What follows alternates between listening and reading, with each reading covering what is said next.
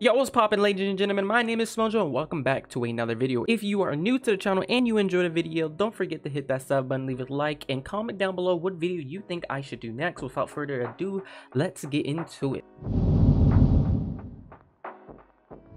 So during double regiments, I don't know how people pronounce it, but I say regiments. All right, so during double regiments, I farmed the abandoned backyard because I needed Dragoon gear, and I thought it was a great idea for me to farm it for 2 hours just to see how many regiments I would get and see if this is truly the best spot for alchemist salt, for the crystals, for the other things that you need for Dragoon that I kind of forgot. But yeah, during this recording, it actually took longer than 2 hours. It took around 3 hours, 2 hours and 55 minutes to be exact, mainly because I did some team ups. I went to the actual place, I did some team ups there, and just during the whole waiting for a team up session, that probably took more than anticipated. I think I was BRB a few times too, but I went a little bit longer just to make sure that I got at least 2 hours worth of actual farming for these numbers to be correct. If you guys don't know, the abandoned backyard is one of the best places if you're trying to get Dragoon gear, mainly because you need to craft Dragoon gear, and the regiments that you need to craft Dragoon gear, a lot of them drop from the abandoned backyard. On top of that, it's a really easy dungeon,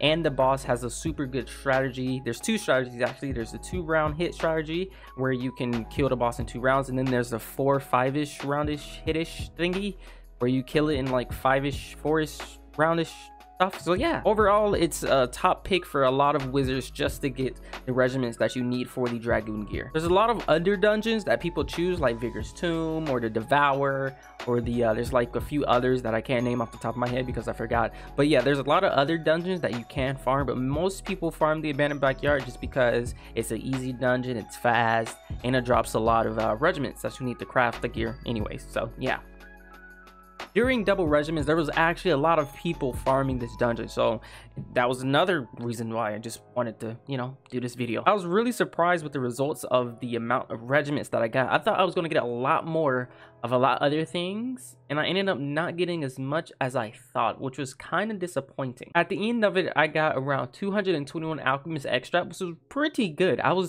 was on a high number. All right, that was up there. All right. I got 12 alchemist salts, which was very bad. I feel like I should have gotten more. Over 2 hours and double regiments, I really felt like I should have gotten more. And I also got 8 alchemist crystals, which was even worse. Like I really thought that something was up, something was wrong. When I checked this, I was like, wow. Like I was super surprised about the amount of extracts that I got, but for the crystals and the salts, that just wasn't it. I'm not sure if I just got super duper unlucky with the numbers, and maybe you guys got like a lot of numbers or whatnot, but that's really bad. But I have heard that this battle right here, the abandoned backyard, is mainly good for the extract, which we did get 221 extracts, so it does make sense.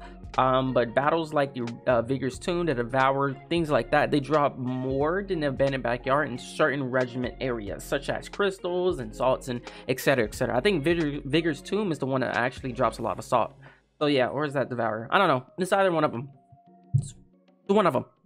Yeah, but yeah, at the end of the day, I got to craft my Dragoon the exact same day, so I'm super happy, nothing to complain about. If you guys enjoyed this video, make sure you leave a like. And I also did a 1 hour farming for a secret tunnel and the Vultures in Mirage about couch potatoes. I'll leave those down in the description if you guys want to watch those. Make sure to leave a comment down below what place you want me to farm next. I'm looking for new places to farm. I don't know a lot of places to farm certain things, so you know, if you guys know a nice place to farm something nice, then you know, just drop it down below and I'll farm it for an hour, 2 hour, 24 hours, who knows, and I'll make a video on it. And yeah, without further ado, hopefully you have a great day, and I am about to go to sleep because it's really late at night. Thank you for watching, everybody. Have a great day, and I'll see you on the next one. Peace.